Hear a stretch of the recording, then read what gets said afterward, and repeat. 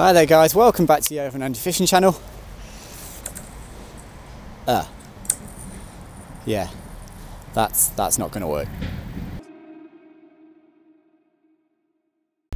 Hi everyone and welcome back to our channel. I am so excited today. So excited. We started playing with the lures, we got everything out, and what we're going to do is going to be our top 5 perch fishing lures. Yeah, thought it seemed like quite a cool idea. We'll share with you guys what it is that we've used over the years that we've found that works. Hopefully help some of you guys out, and hopefully in the comment section you guys will feed back to us. Tell us your top 5 favourite lures and we'll compare, contrast and see what the common theme is. But without further ado, IB, your 5th favourite perch lure of all time. Not that it's difficult or anything. Okay, my 5th favourite lure of all time would definitely be cannibal shad. Why is that? What is it about the cannibal shads? It's just they always work. There's never a situation where you're going to use a cannibal shad and it's not going to work.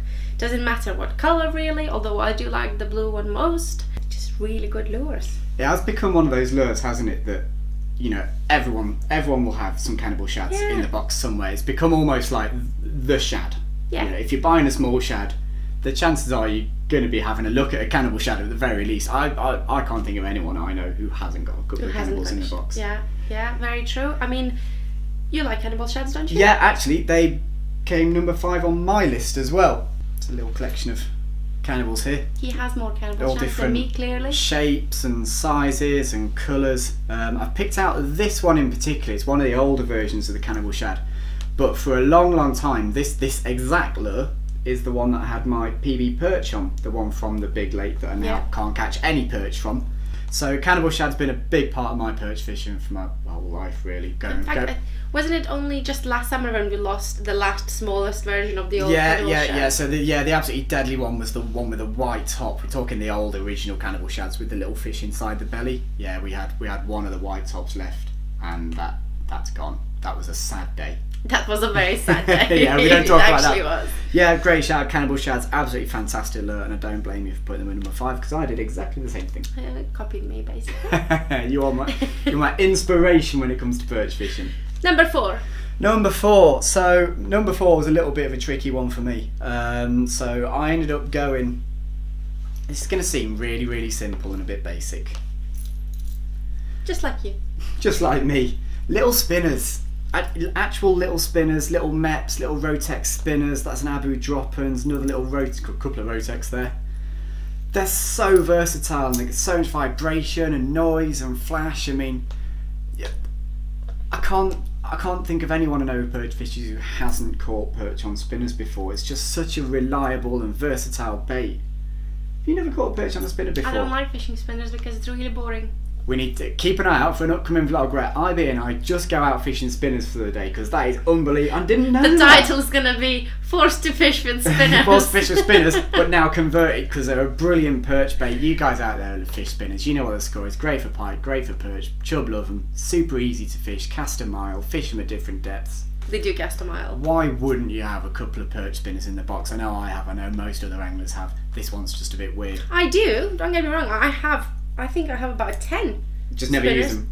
I just find them a bit boring. Right, it is just a cast and wind bait, isn't it? But I think it's one of those baits that you use to draw fish. Yeah. Perhaps when you cast the spinner around a little bit, you perhaps change to a cannibal shad or one of the other baits that IB's got in front of it here. One of the bit prettier ones. But absolutely, top 5 perch baits for me. Gotta have some little spinners in there. What about you, number 4? This is so difficult for me. Number 4 comes the EcoGear Pocket In Kit. Little tiny box. And the baits in here are like macro tiny, literally the tiniest baits that I have in my box. Aside from the fact from the baits, the box is brilliant for jig heads, for other lures, just for, I don't know, put your earrings in, whatever. You do you. Really good, especially if it's tough and you need to like scale it down all the way. Perfect. I think that's a great shout. Actually, that pocketing kit is brilliant. I still think in terms of small perch lures, it's the best kit on the market. I'm not quite sure what's going to happen with EcoGear at the moment. I know that the distributor has pulled out and I don't know what's going to happen, but for goodness sake, if you find a pocket in your local tackle shop, pick it up and pick one up for us as well, because we're struggling to find them too. They're brilliant, great baits. The jig heads in them are fantastic. Brilliant little box. I mean, if you just want to go out for a day, the jig heads in here are fantastic. Hence, I have no jig heads in here because they're all in my box. Because Andy borrowed them. There goes that. Okay, number 4 for you. Have you said it already? Yeah, number 4 is my spinner. So spinner, yeah, it's going to be number 3 for me. Yeah, my number 3. It's another shad. The fat T-tail minnow, the Savage Gear T-tail minnow. I mean, it slotted in so quickly into most perch anglers' armoury as being one of the must-have shads. There wasn't really a period where it wasn't regarded as a great shad. Yeah, that was kind of weird. They came onto the market in the kit form first, and everyone just caught a load of fish on them, and they just immediately became, if you're going perch fishing, you're going to need some T-tails. Again, loads of different colours, few different sizes, big paddle on the back, nice wide body. I think you use them more now than you use cannibal shads. No doubt about it. I use these more than I use cannibal shads, absolutely, and I'll continue to. Actually, my PB, my biggest ever perch, was a chew fish, so it doesn't count. In fact, my 2 biggest ever perch were chew fish, yeah, about that big. Were chew fish that ate T-tails. You know, we just got on them for a few hours one day after an LAS do, and so geez, again, I just wouldn't be without these. In fact, we did a vlog, didn't we, on the Trent, where the vast majority of the fish we caught during the day on T-tails. We're on T-tails. It's a great bait. It's a fantastic range of colours and sizes. It's a fantastic movement in the water. It as I said at the start, it just slotted in as a great bait straight away, and usually it doesn't happen that quickly. So T-tail minnow, number 3, you gotta have some. What about you, number 3? I have some exciting range micro shads from Fox. I have a bunch here. They are, again, the tiniest little shads, but they're brilliant. I'm pretty sure these are like one of the first shads I started fishing with when we started like going out fishing together. Yeah. And that was like, oh, what are you gonna put on your jig head? A micro shad. Just to clarify, Ieva's talking here, there's 2 sizes in these range shads, and this is the smaller one of the tiny one. 2.5 centimetres, something like that. Tiny little bait. Huge paddle tail on it though. Yeah, massive paddle tail. If you scaled that up to a normal size bait, like a 20 centimetre version, the paddle would be the size of your hand. I'm pretty sure I've tried them even on drop shotting. Yeah. No, I've seen guys drop shot these as well because of the size. I mean, they're so imitative as well. But if you can't catch fish on those, geez. Really, really cool bait. It's going to be pretty It's tough. A must. Yeah, absolute must. So, what's your number 2? My number 2, right, so actually similar kind of theme to your Fox micro shad. Mine's a finesse bait as well. The Savage Gear 3D. It's my number 2. Is that your number 2 as well? We agree on something. I'm glad this is on film. Yeah, it's the 3D fry. 2 different sizes, 55 and 65. What's your favourite colour of the 3D fry? Oh crikey, I really like the motor oil. See, that's my least favourite colour of the motor oil. That's probably why I've got so many left.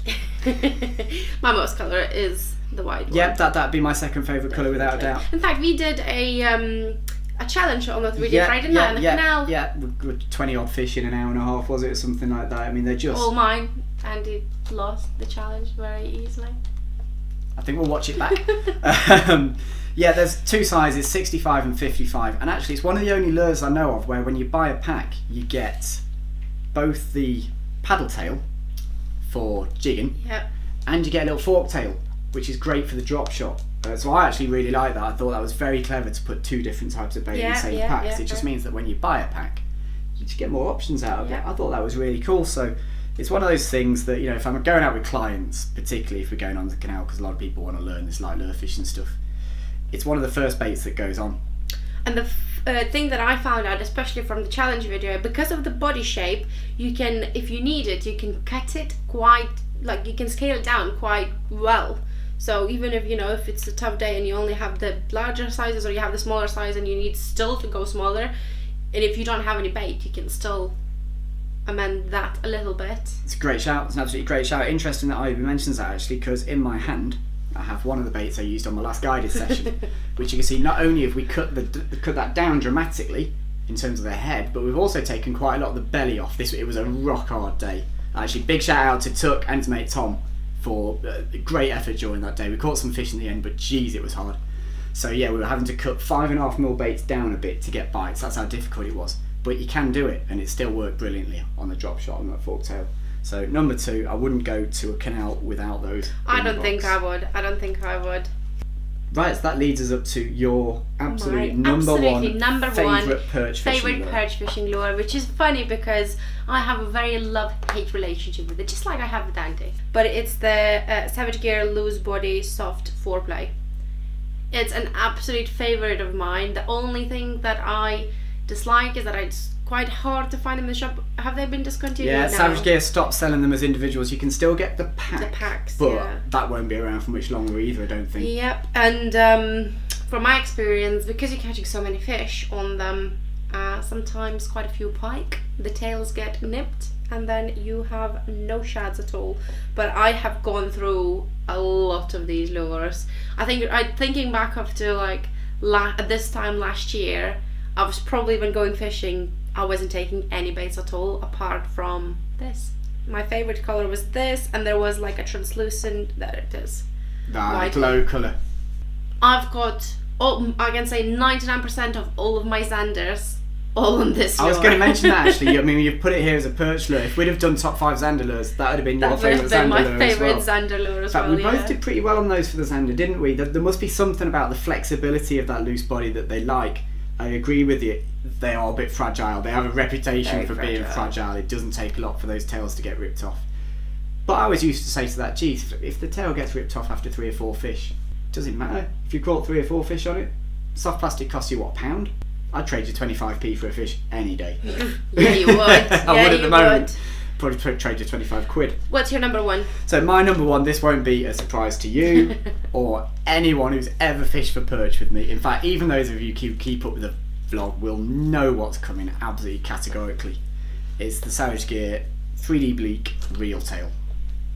It's the most nondescript, plain looking lure you could ever possibly imagine. Actually, having worked in shops selling these, they're a really hard sell because it just doesn't look like much. I mean, they're super realistic, but there's no big thumping tail, there's no big curly tail to it. It essentially just looks like a little dead fish in the pack. Yeah, well, that's what you want. Yeah, well, exactly that. I mean, I only ever, or pretty much only ever, fish these wheelless rigged side wade on a cheb rig, on a light cheb generally on the canal, or slightly heavier cheb.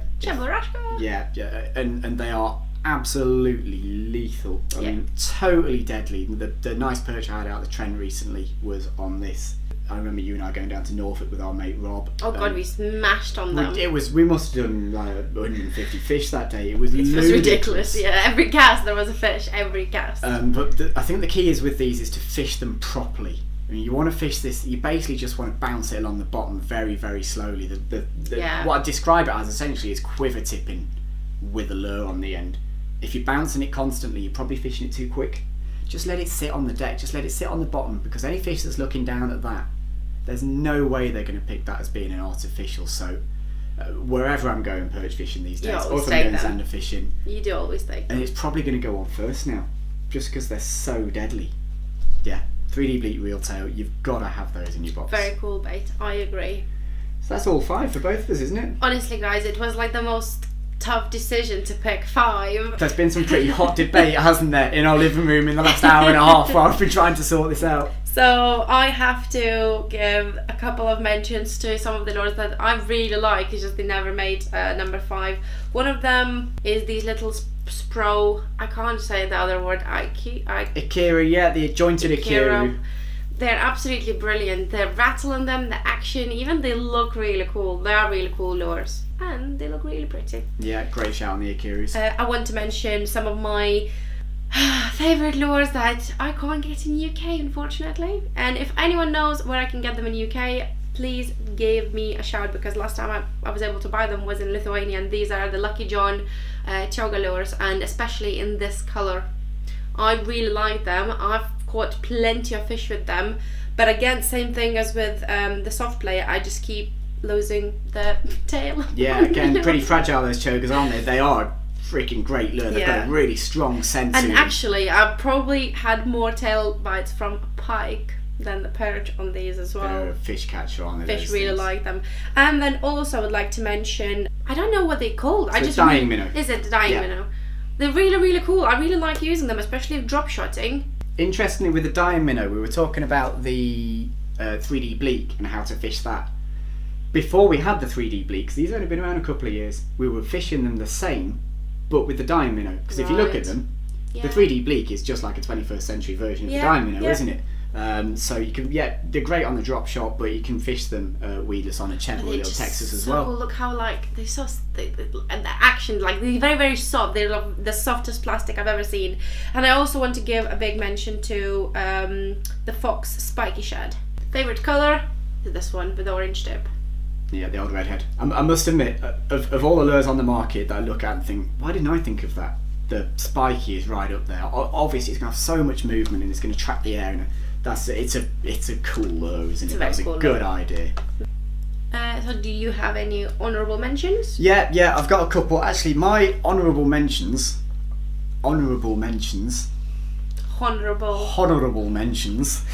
That's quite good, isn't it? Are two lures that actually I think are going to be very, very good lures for the next few years to come, but they're quite new, so I didn't feel like I could throw them straight in an all-time list. First one of which, the Reaction Cray in the 5.5 centimetre. There's loads of different creature baits on the market, and actually an increasing amount of small ones. I'm thinking Eco Gear, Bug and Crazy Fish Nimble and stuff like that. They all work brilliantly, and I think the Reaction Cray is going to be exactly the same. I can't actually hold them still. No, they're so wobbly. They just keep moving. You can see that one there, there's already been used. That's on a Cheb, and I think that's how I'll probably be using these going forwards, getting the most out of the movement of those claws. We've already caught fish on these. We've already caught perch, chub, pike. You know, we've done well on these already, and I think that as we continue to fish them, I think we'll continue to catch some more fish. The other one is exactly the same story. This is the Savage Gear 3D Roach loose body paddle tail, which particularly in the roach coloured one is just cheating. It looks so good. It's ridiculous. It literally just looks like a fish in a packet. There's a few different sizes. I've chosen the smaller one here just because I think it's going to be the most versatile one for your perch anglers, you know, scaling down a little bit. Show it to me. There you go. And there's two other colours. There's a fire tigery one, which would be great in mucky water, and there's a kind of a rudd coloured one as well, kind of a dirty brown. They actually do these in a paddle tail, which is the one I've chosen for my honourable mention, just because again it's a bit more versatile. But they do a fork tail version as well, which again it just looks like a real fish that's been put in a packet. They do look amazing. They're so cool. I'm absolutely certain there's going to be they're gone forever. I'm absolutely certain that these are going to be a really good fish catcher for those guys who pick them up going forwards. I know that some of the guys locally who have bought them have already done really well on them. So again, I think if we did this list in 12 months time, the chances are both these loose body roach and the Reaction Crays will probably be on the list somewhere, but for the moment, a bit too new. Got to learn a bit more about them. Well, they are cool. They're very cool looking ones. I have 3 new ones, so I will try it next time we go out. But that said, guys, it was so difficult to pick the lures that we actually think are the top 5, because we use so many of different lures, different baits, different colors, in different kind of waters as well.